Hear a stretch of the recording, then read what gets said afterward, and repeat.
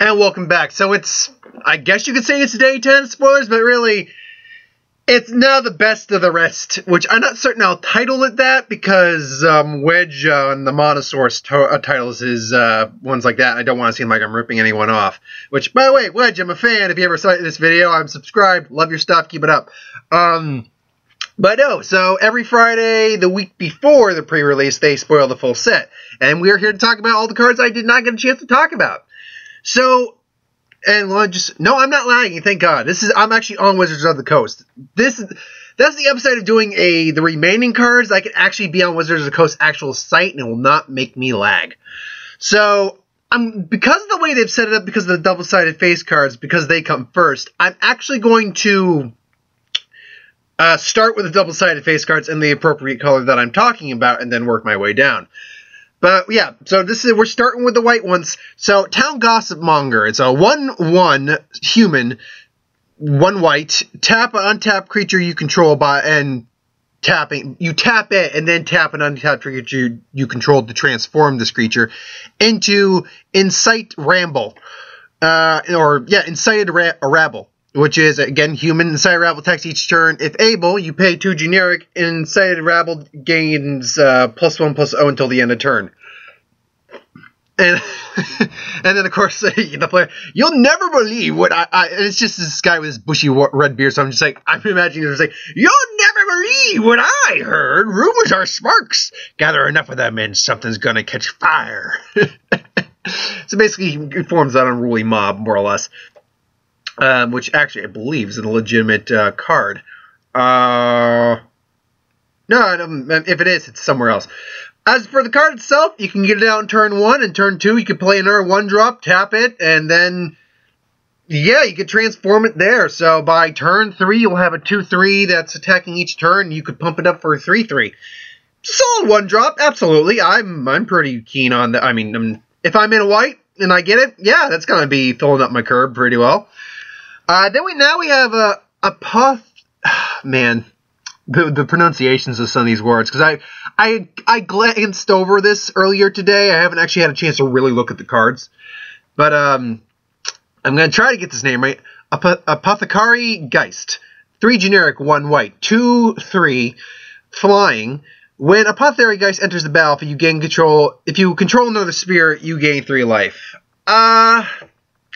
From my understanding, 2/3 flyers for 4 are generally okay to use. It's got an upside if you're using spirits, but only if you're using spirits. It's a tribal card, and not a great tribal card. It's okay, but you're not going to first pick it or anything like that. So it's all right. Bound by the Moon Silver, 2 generic, 1 white. Enchantment Aura. Enchant creature cannot attack enchant creature. Enchant creature cannot attack, block, or transform. That's an interesting one. Sacrifice another permanent attached, bound by Moon Silver to a target creature. Excuse me. Activate this ability only anytime you can cast a sorcery, and only once each turn. So it is limited because you not only can activate it as a sorcery, but only once a turn. But it will stop anything that transforms. So if you somehow put it on so that is an actual card that if you're able to get it out, say on. It still wouldn't counteract that freaking vampire wizard that turns into a Sidious Mist, because you can just transform it in response and block it with the hexproof. But it basically stops all your non-hexproof transformers, basically. Yeah, it's a powerful effect in this format. It's a pacify, it's an arrest, more or less, which aren't bad effects. They serve their place, and I like pacifies, and I like arrests, they're fine. But it really is just going to have its real. Now that being said, this does actually stop. It didn't occur to me. This does stop the Origins Planeswalkers from transforming as well. So for those Origin Planeswalkers that are still around, that are still in use, could work. But you got to know that they're using them. Other than that, that was just like a standard. It's like a more expensive pacify. It doesn't even stop the ability of a creature. So it's a more expensive pacify if you're not going after a transformed creature. Well, there are Cathar's Companion, 2 generic, 1 white, 3/1 hound with a giant ass head. It looks like Scrappy-Doo from the Scooby-Doo movie. It looks like Scrappy-Doo. I glanced over it. I didn't see it, but it didn't click in my mind right now. It looks like Scrappy-Doo. So what is So fuck it, I'm calling it Scrappy-Doo for the remainder of my time this card exists. So Scrappy-Doo, whenever you cast a non-creature spell, Scrappy-Doo gains indestructible to the end of his turn. So it's like an indestructible prowess without the pump effect, which, to be fair, is not a bad ability. I wish it had better stats, because 3-1 for 3. If it were a 3-2, I could definitely see this maybe having more use.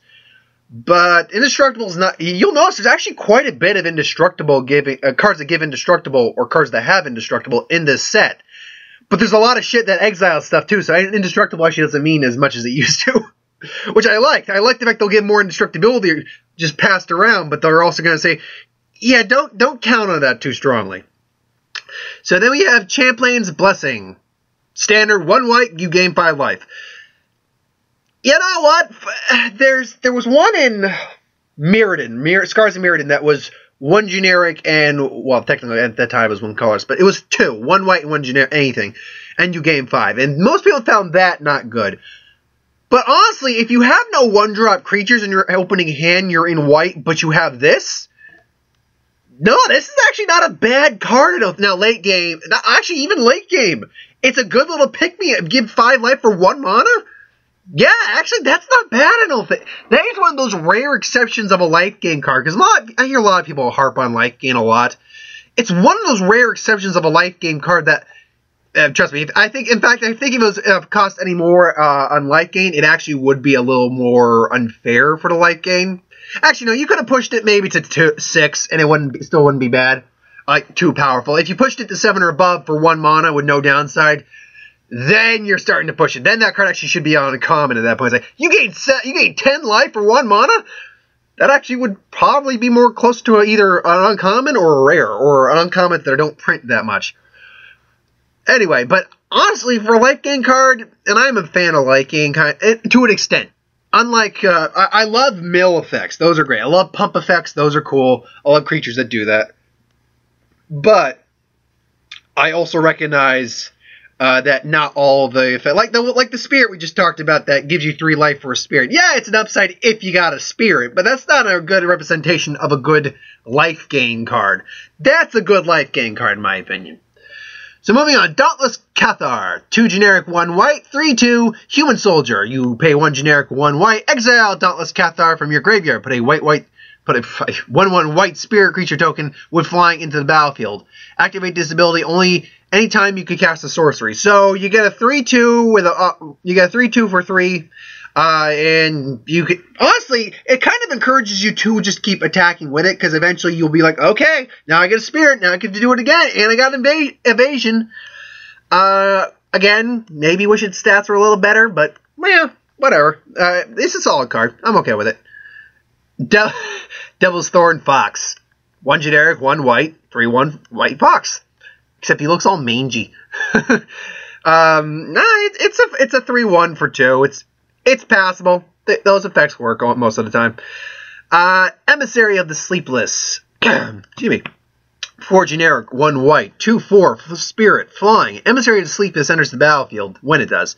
If a creature died this turn, put a 1/1 spirit creature token with flying into the battlefield. So,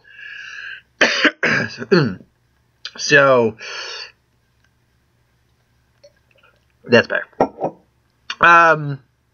And a set where a lot of things are probably going to be dying, this is a decent card. However, it's 3/5 space between 2 buys, which would normally be good, but for 5 mana, that's a bit much. I think I would have liked it better if you priced it 1 mana down, but made it an uncommon. Then I could have seen this working. But I think it's just a little too heavily costed for that effect. I'm certain someone will use it. Again, if I have to, when I'm in white, I'll use it. Ethereal Guidance, 2 generic, 1 white, sorceries. Target creatures you control get +2/+1 until the end of turn. Combat trick, actually not even combat trick, it's a before combat trick. 2/1, I mean, if you got like a little army of spirits that have formed in the last couple of turns, then yeah, it's not bad at all. And honestly, it's not bad at all if you got a couple creatures on you just want to swing in. So it's not terrible. It's not. I don't see people running this over some other like instant pump spells, but who knows? Griff's Boon. Now I don't know if there are Griffs on the plane. I don't think there is a Griff card. Hold on, I'm actually just gonna go down real quick and see if we got any Griff cards.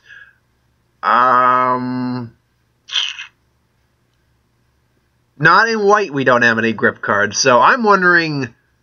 I'm trying to remember. Please remind me if there were Griffs on Innistrad in the last block. Moving on though, Griff's Boon. 1 white enchantment aura. Enchant creature. Creature gets +1/+0 and flying. Return it to your graveyard if you pay 3 generic 1 white to the battlefield attached to target creature. So there is literally no downside to this card at all. It's a recursion pump enchantment. Yeah, okay. Yeah, it's gonna find its home. It's a solid card. Pump up any of the cards I've just talked about, and any cards I've talked about in the past. Give it flying, and if that somehow does go to the graveyard, no, I'm just gonna bring that back and do it again. So yeah, that's pretty good. Then we have Inquisitor's Ox. 3 generic 1 white, 2/5 Ox. Delirium gets +1/+0. Yeah, +1/+0 and has vigilance as long as 4 more card types among different cards in your graveyard. Many fields now lie follow in Gavany as the auction have become confiscated to perform other duties. Why does the Ox have Delirium? I mean, don't get me wrong. They've been showing a lot of the art lately for the Delirium stuff. And, yeah, it is there is very big hints towards Emrakul. And apparently because there's they always do these puzzle things. Or just to figure out what's going to come next, more or less, in on Twitter and in the pre-releases and stuff like that. And one of them was Tamio's journal. And if I saw it right, the numbers translated to the phrase they came as 3.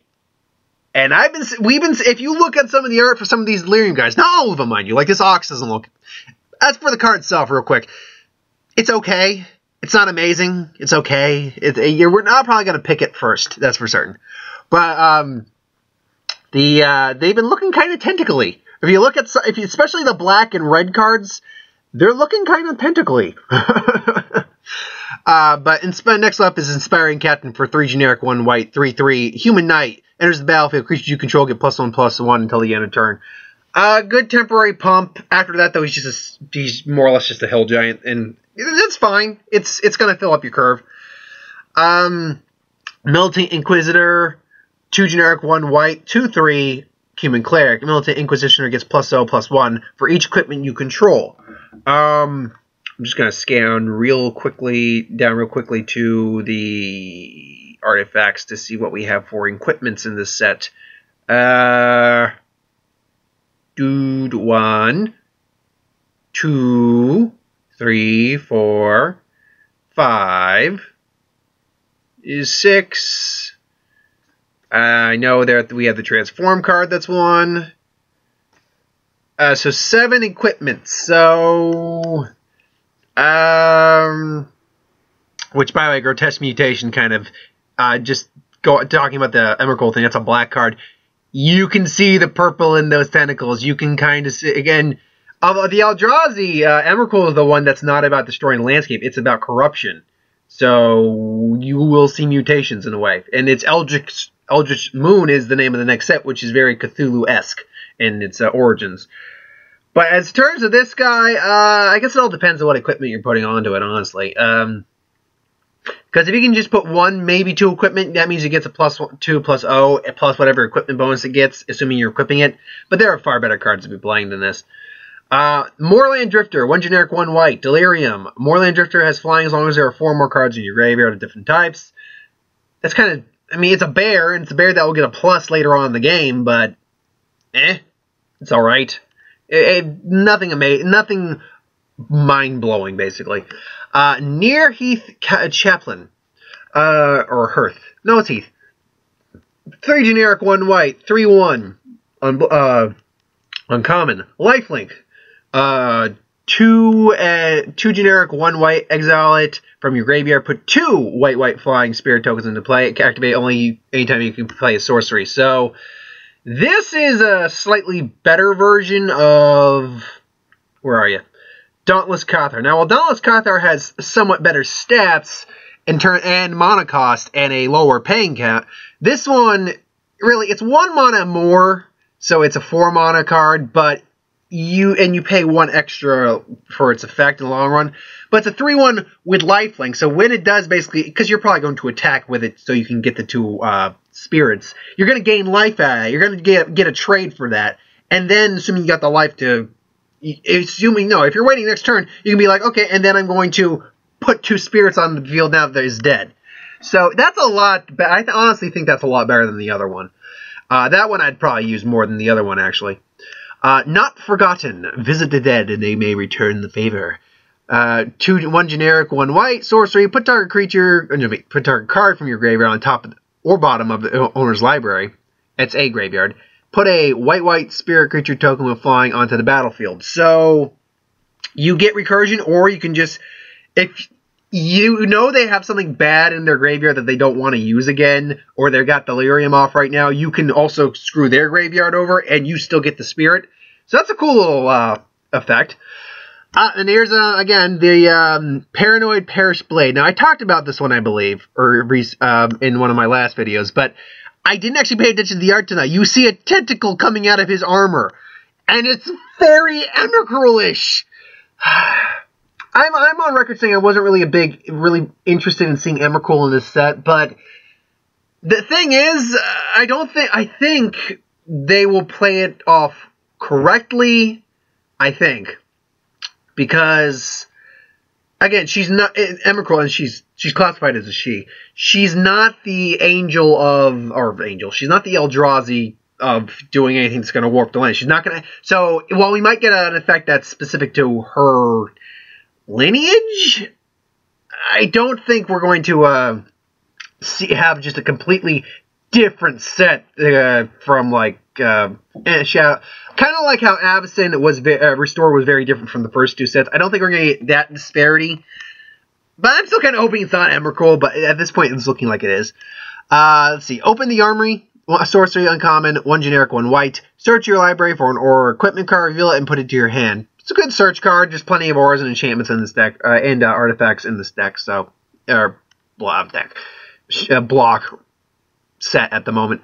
Puncturing Light, 1 generic, 1 white. Destroy target instant. Destroy target attacking creature or blocking creature with power less than 3 or with power 3 or less. If you refuse to see light, then you will feel it. We see basically a twisted Bruna, and it's interesting to know that I don't believe there is a Bruna card. There is kind of a gold light card, but I'm not certain if it's still her or not. And there is Cigar as well. But she's the only one who actually I don't think got a legitimate card. But yeah, maybe they're saving it for the next set. So that's actually a good point I'd like to note on real quick. Despite the fact that the Angels have gone corrupt, there aren't a lot of Angels in this deck. I think I've got right now 1, 2, 3. Avacyn counts as 4, 5 in the Angel of Deliverance. Apart from that, there really are not a lot of Angels in this deck. Or, I keep saying deck. In this set, despite the Angels going bad.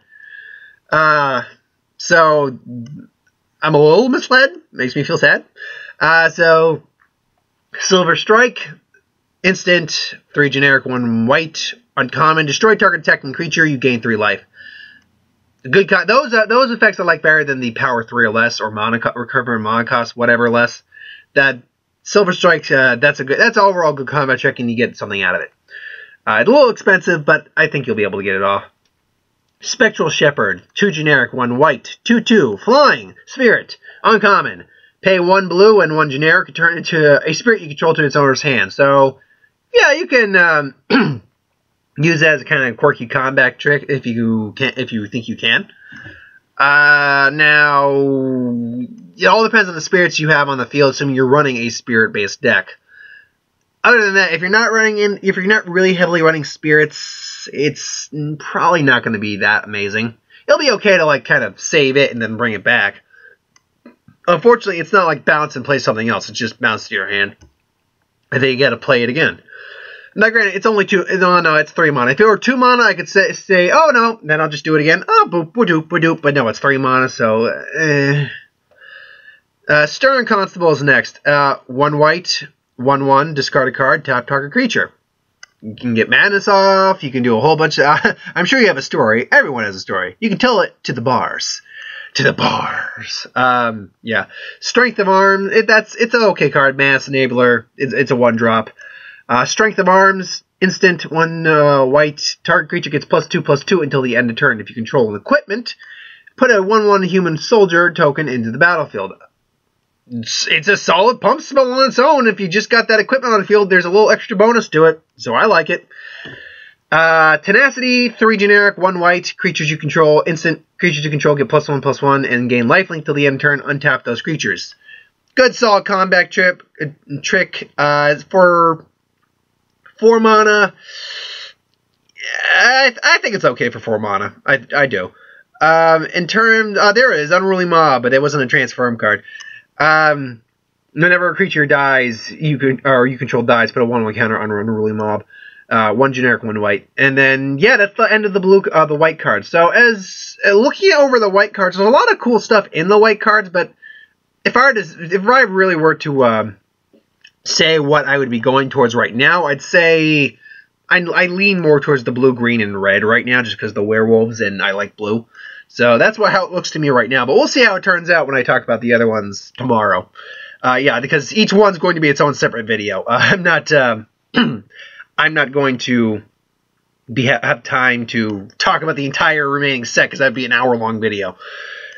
So yeah, thanks for watching. Hope you enjoyed. Like, comment, share, subscribe. As always, if you want us to review something, put in the comments below. Let us know. We'll do a review of it at some point. I will be back tomorrow to talk about more of these, because I won't have time today, even if I get home, because I gotta go see Batman vs Superman again, and I'm going to see what Mark and the spoiler review is coming for that. So thanks for watching. See you next time.